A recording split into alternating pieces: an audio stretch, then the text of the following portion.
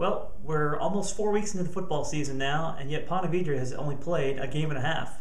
Due to weather issues last week, the Sharks had only 2 quarters to play before the game was postponed because of lightning against Orange Park. Now they'll head into a game against Nease. It's a district opener for both teams. Should be a big game. It's quite a rivalry game. The schools are separated by only about 7 or 8 miles. Last year, Ponte Vedra pulled off its first victory over the Nease Panthers, and they'll be looking to do that again this year.